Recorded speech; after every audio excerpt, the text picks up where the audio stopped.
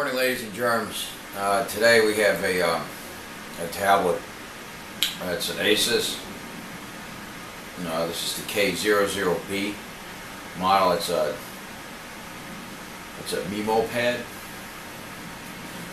Looks like this. And what we're going to do is we're going to take it apart and see if we can get the USB. The micro USB connector replaced on it, and do some preliminary tests on it. See if it'll fire up, if we can get it to charge, stuff like that. And just see what's going on with it. My friend says he plugs it in and it doesn't charge the battery. So we'll see what the connector's doing, and we can check the battery to see if it holds a charge, and we can do all that. So let's take a look at it. Glare here. Let's see.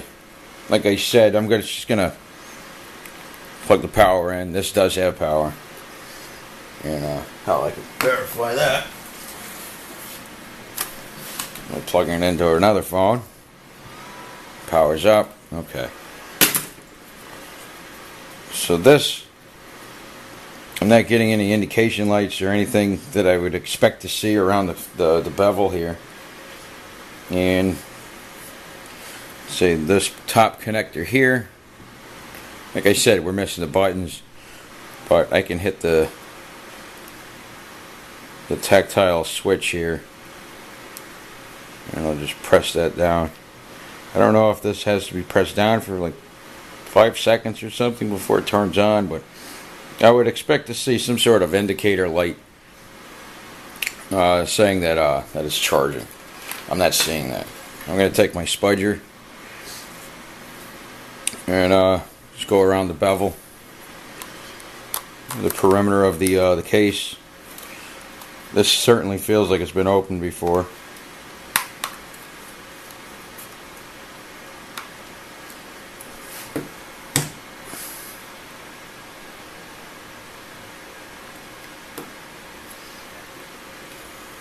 Well,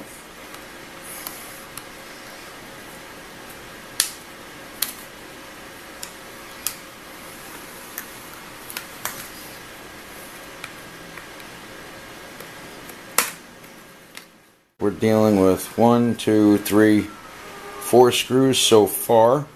There might be one under here, I'm not sure. Doesn't look like it. And we can remove the main board after removing the ribbon cables, and we'll see about removing the SMD micro USB connector. So let's do that now.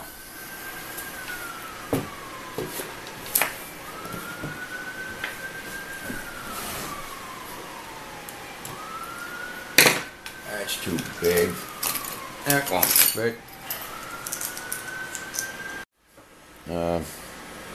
Here's your wireless antenna here.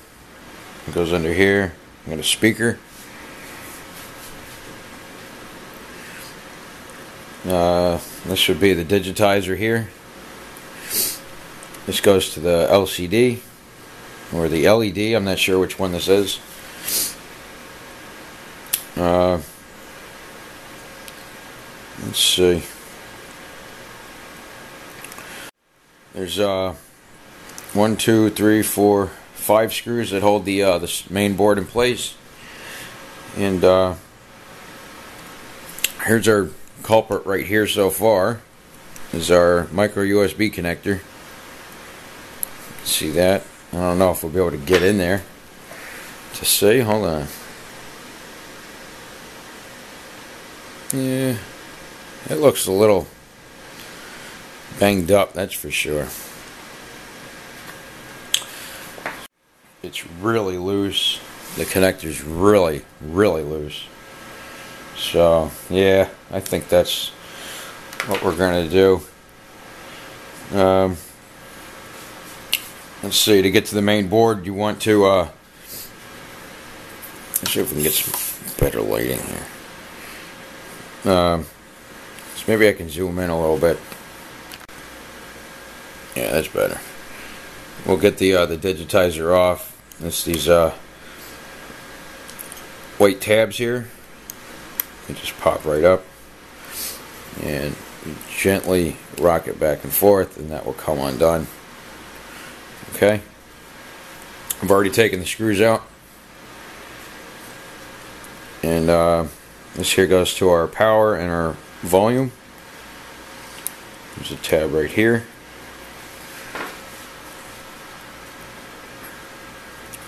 That can be nicely removed. You don't want to put a lot of tension on that at all, because you damage one of these ribbon cables, it's over. You gotta buy a new one. There's no way around it. This tab here is also the white tab. Just flip it up. The LCD you want to be real careful of. There we go. You really don't want to overbend it either. Let's see. We have a speaker connector here. That goes down here to the speaker here. This just pops right up. Like so. Pop that out. And the same for the power for the battery. They just pop right up. Alright. See if we can get in there. Just like so. Did you see that? And they just push right back down. Excuse the dirty fingernails. I know my sister gave me a hard time about that the other day, and I said, well, I work for a living. So, there's also a connector back here, and I accidentally ripped that out. And luckily, it pulled out. I just did that just now. This is going to be probably the hardest part of getting the whole mechanism back together, because if you can see here how short that cable is, and it's got to go right to where that connector, that white connector is. And the only way to do it is to get right in there. I mean, this is how much, there's no finger room in there at all. I don't care how small your fingers are, you're not getting your fingers in there. So you have to have some pretty good dexterity and some really good tweezers that can get in there and help align that. That's going to be the hardest part of reassembling this whole thing. So if you don't have a long set of tweezers, I mean, even this is borderline too short for me. Maybe if you have some nice baby hemostats or something like this, something a little smaller, that would work as well. But yeah, if there's going to be a problem, that would be the one thing you would worry about. That's going to be your biggest obstacle of this whole project. So don't dismantle your main board unless you're prepared to deal with that problem. All right. So here's our micro USB. You want to note the footprint.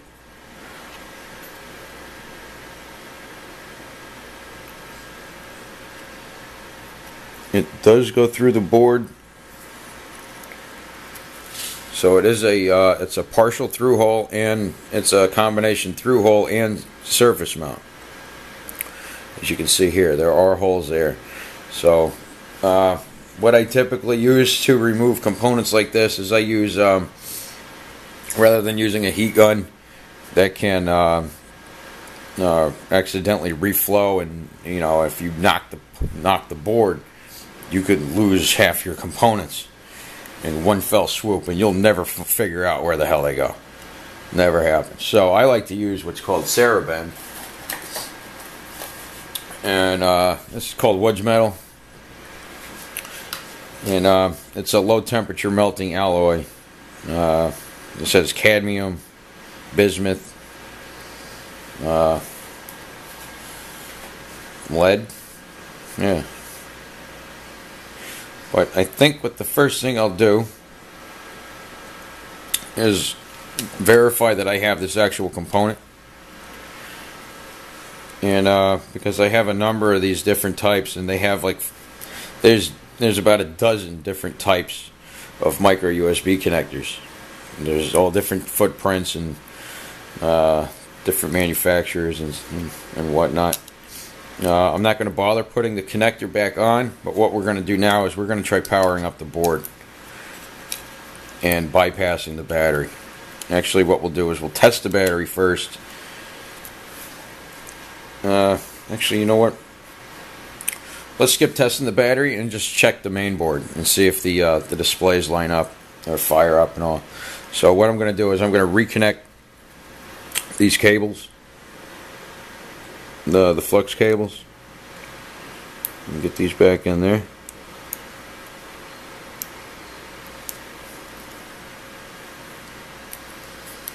Just like so.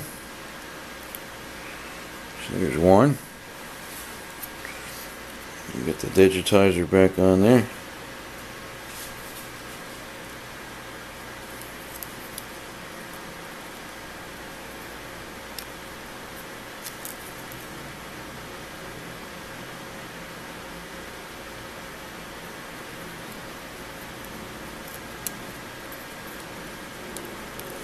And there we go.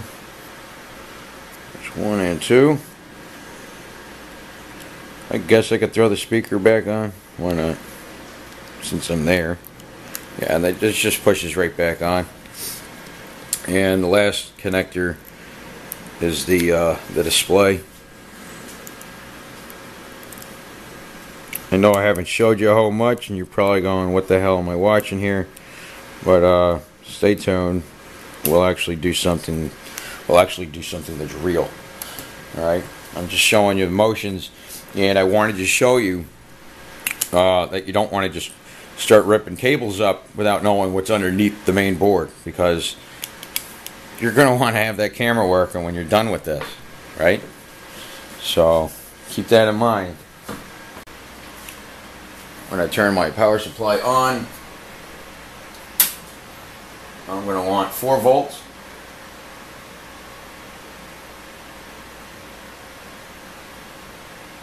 I'm adjusting the current, and I'm just going to go a little bit. Now I have that voltage is coming out of the power supply out of here, and that way I can use my test leads as the power source. Alright, so following the indications located on the battery here, we have positive on this side and negative on this side. Yeah, so I'm going to practice that on these terminals here. I'm going to put positive on this lead here, right here, and I'm going to put negative on this lead here. And I'm working through the camera, so alright, so that's what I'm going to do. I'm going to press and hold the power button here, and we're going to keep an eye on the display, and I'll reset up the camera for that. I really want to see the thing fire up. Well, 130 milliamps, 115, and we're going into overcurrent, which means we don't have enough. Let's turn it up.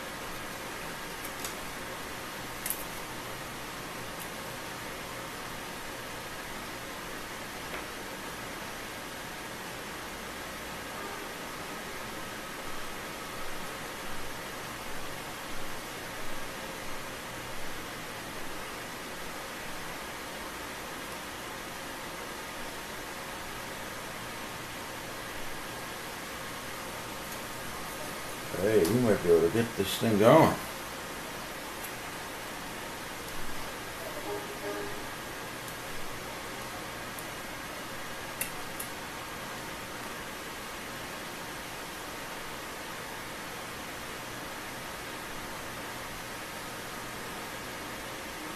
Hey, look at that. We have a broken screen. Ah, did you see it? The screen is certainly damaged. I saw the whole screen, it's all shattered. I'm going to press and hold this button here. Pressing and holding. And there we go. So it looks like, hey, you know what? Yeah, there's definitely some cracks in the board.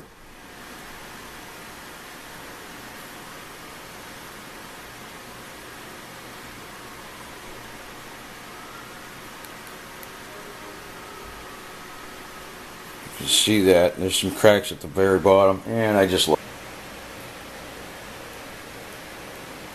Yeah, that screen is definitely broke. The LCD, it looks like. I don't think it's the digitizer, because the main glass here isn't broken at all. It looks like it's the actual LCD or the LED, or I don't know what type of display it is. I got to pull the model number off the board. But well, that's, jeez, that's not good. Oh, I'm glad I didn't do any more work to it, and I'm glad I didn't spend any time ripping that micro USB connector off, because I would have wasted my time doing that. Because it's more money than it's worth. So yeah, I think that's a no-go. It wouldn't matter if the damn thing charges or not. You can't use it. So the display is more important than the connector. I'll let my buddy know about that. But yeah, I don't think it'll happen. I don't think he's gonna go for it. So yeah, valuable lesson right there. Just because you're hired to do one thing doesn't mean you shouldn't check other things. Because you said don't do the job if it's more than, it's going to be more than $20, and that would have been more than 20. The connector would have been a piece of cake, and I would have done all that work for nothing. You know,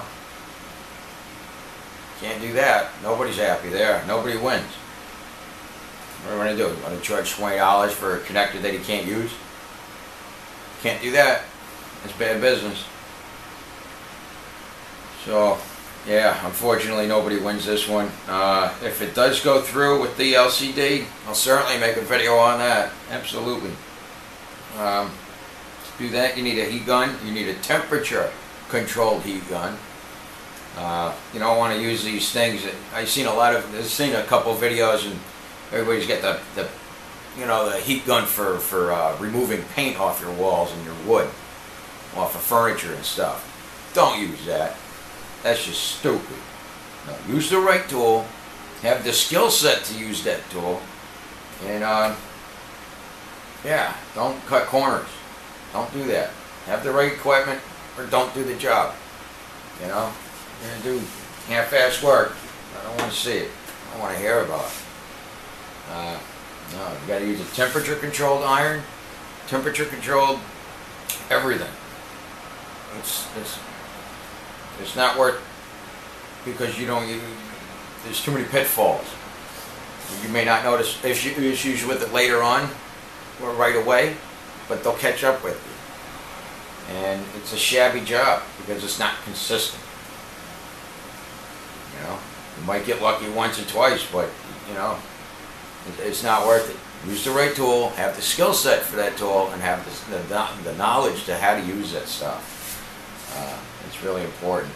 The next time we have to do a display change, I'll certainly go through all the motions of that. And yeah, unfortunately this one's a flop, so sorry. I was really hoping to show you something cool today. Sorry.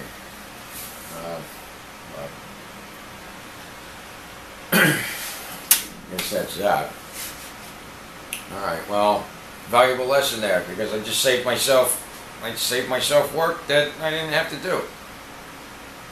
Unfortunately, you know, but I'm glad I did that, because I don't like unbillable hours or unbillable work that I can't charge for, and nobody wins. So there's a valuable lesson there. That sucks. It sucks for everybody. Alright, well, good night, ladies and germs. Take care.